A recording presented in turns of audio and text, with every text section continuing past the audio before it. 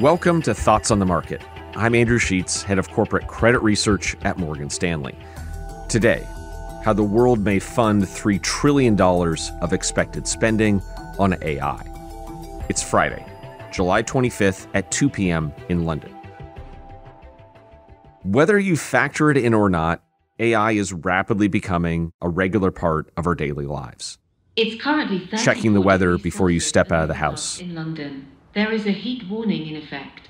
Using your smartphone to navigate to your next destination with real-time traffic updates.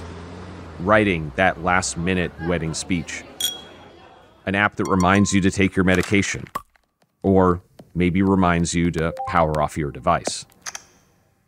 All of these capabilities require enormous physical infrastructure, from chips to data centers to the electricity to power it all. And however large AI has seemed so far, we really haven't seen anything yet.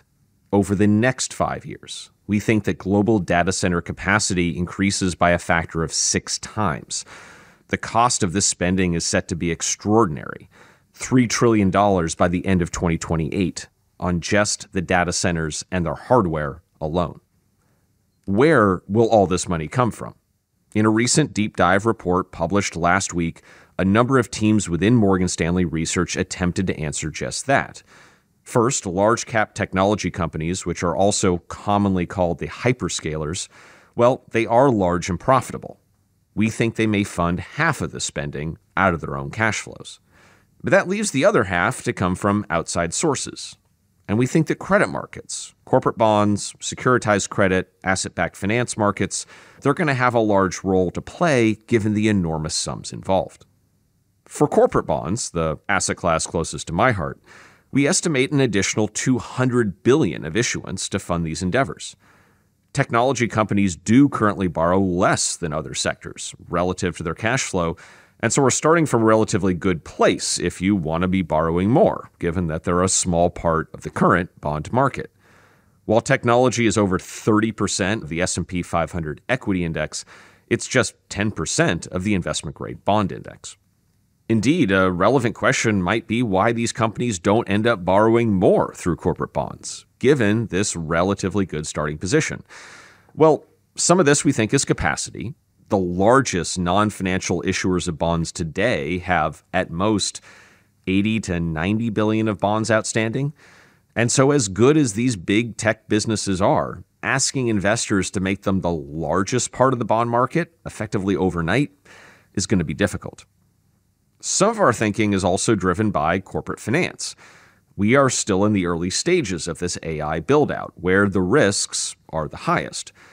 And so rather than take these risks on their own balance sheet, we think many tech companies may prefer partnerships that cost a bit more, but provide a lot more flexibility. One such partnership that you're likely to hear a lot more about is asset-backed finance, or ABF. We see major growth in this area, and we think it may ultimately provide roughly $800 billion of the required funding. The stakes of this AI build-out are high. It's not hyperbole to say that many large tech companies see this race to develop AI technology as non-negotiable. The costs of simply competing in this race, let alone winning it, could be enormous.